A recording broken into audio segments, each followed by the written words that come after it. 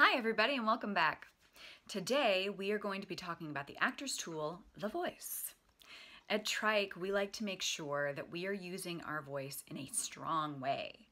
So we learn how it works, we learn how to exercise it so that we can use it to the best of its ability.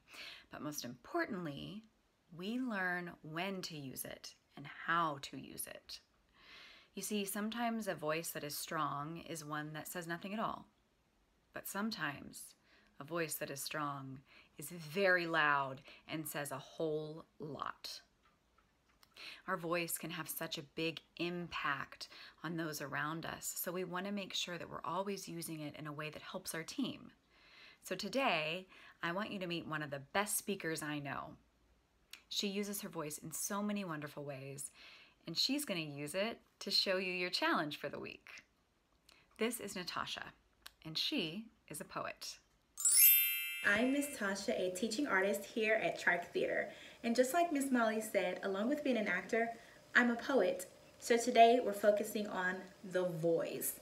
Typically when we think of the voice, we think of, are we being heard? Am I speaking loud enough? Am I speaking quietly? Did I warm my voice up? Well, today I want to focus on a different aspect of the voice. So when we are being heard, what message are we giving? What exactly are we saying?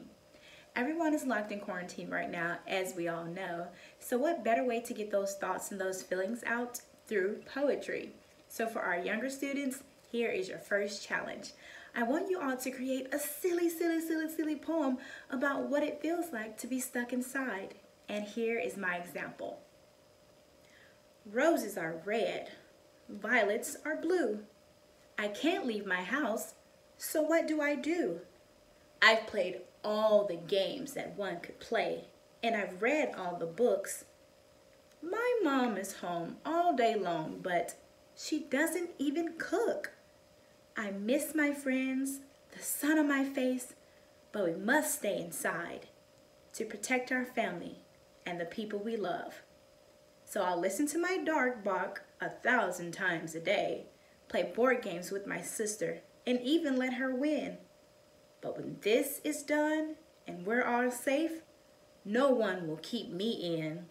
For some will try, but they all will fail, 'cause I'll be riding along with the winds like a sail. Easy, right? So for our older students, I'm going to challenge you just a little bit harder. I want you to create a poem about isolation. And what does that mean to you? What are you learning from being inside all day? What are some of the new things that you're discovering about yourself? Here's my example.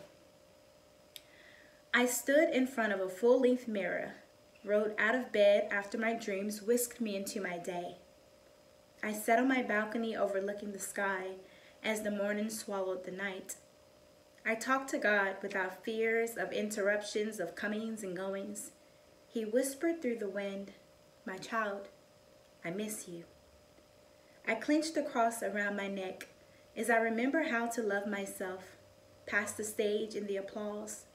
In this isolation, I am learning that my shadow is simply the parts of my spirit that was way too dynamic to contain. So they spill out of my body and trail behind me, almost as if to say that even on days when my head hangs to the ground, someone is looking back up at me because I am the answer. I carry my grandmother's promise and my father's conviction, and as I come to realize all the things that I miss, I wonder, maybe God was trying to tell us something in the solitude, trying to kill off something in the virus. So if you guys are up for the challenge, I can't wait to hear your poetry. See you soon. Bye. Thank you so much, Natasha, for sharing your beautiful gift with us and teaching us how powerful words can be. I hope that this challenge allows you to find your voice, because when we use it in a strong way, it can be so uplifting for our community. I'll see you soon. Bye-bye.